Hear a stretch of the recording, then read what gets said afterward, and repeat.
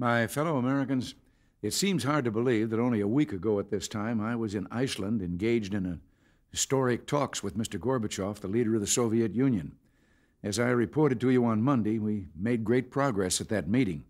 Some are now saying that we made more progress in these few days than negotiators between our countries have made in the last few years. And a great deal of the credit for that belongs to you, the American people. Because you see, I took with me to Reykjavik the strength that can only come from a free and democratic people.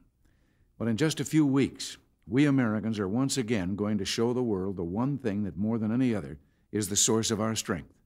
We'll go to the polls, and as a free people, we'll vote. This year, we'll be casting ballots in many states for senators, governors, and other officials, and everywhere we'll be voting for a new House of Representatives. But just as important as how we vote is that we vote. Every vote cast on Election Day means that we, the people, have taken a hand in shaping our nation's future. Every time we vote, we're grabbing a hold of a lifeline that's 3,000 miles long and more than 2 centuries old, and with millions of others helping to pull America forward into the future.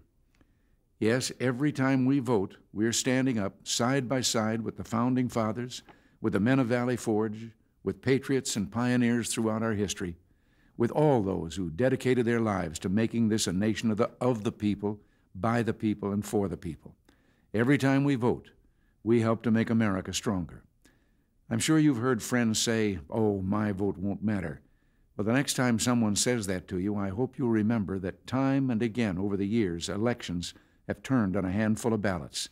In 1960, President Kennedy was elected by a margin of just 1 vote in each precinct around the nation. In 1976, the presidential election turned on 2 states. One was won by 6 votes, a precinct, the other by only a single vote, a precinct. And in the last 26 years, more than 50 U.S. Senate and House races have been won by fewer than 1,000 votes. But even when elections aren't that close, your ballot counts, because in voting, you're accepting your part in the greatest decision-making body the world has ever known, the American electorate. And as someone who stayed up late on many election nights waiting to hear how the American people had decided, I can tell you that from where I sit, whether elections are close or not, every vote is important. A little more than 2 years ago, I walked along a beach in France where American and other forces first landed in 1944 to begin their crusade in Europe. Those Americans fought, and many of them died, for the freedom that we cherish today.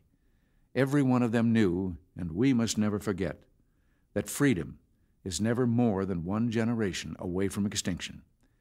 They knew that freedom is something that we all must join together to preserve, protect, and defend. And our first line of defense is not our weapons or our military, but our right to decide who governs us. That's a right the soldiers who fought against our men at Normandy didn't have. That's a right that those on the other side of the Iron Curtain today don't have. I've visited our men and women in uniform all over the world. It's the part of this job I like best. They're some of the best we've ever had. And if you're one of them, let me say to you that helping to protect America includes helping to decide America's future, and that begins with voting. I've also visited with many young people around our country. Nothing could be more inspiring than to hear them talk about the future. And yet I found that too many of them don't vote. If you're one of our nation's young people, I hope you'll remember that America needs your optimism, your patriotism and idealism, your thirst for opportunity in shaping the decisions of the years to come. Those decisions are going to shape your life, too, and they're too important for you to give up any part of your role in making them. So please vote. Nancy and I voted last night. We won't be home on Election Day, so we got absentee ballots. We filled them out, signed them, and sent them on their way. If, like us, you're going to be away on November 4th, why not arrange for your own absentee ballot? Call your local election officials, or if you're in the military, talk to your commanding officer or voting assistance officer. Voting is a precious right that for 2 centuries Americans have fought and died to protect. Let's all honor that sacrifice this Election Day. Whether you're Republican, Democrat, or Independent, circle November 4th on your calendar and then show that you care about America's future and get out and vote. Until next week, thanks for listening, and God bless you.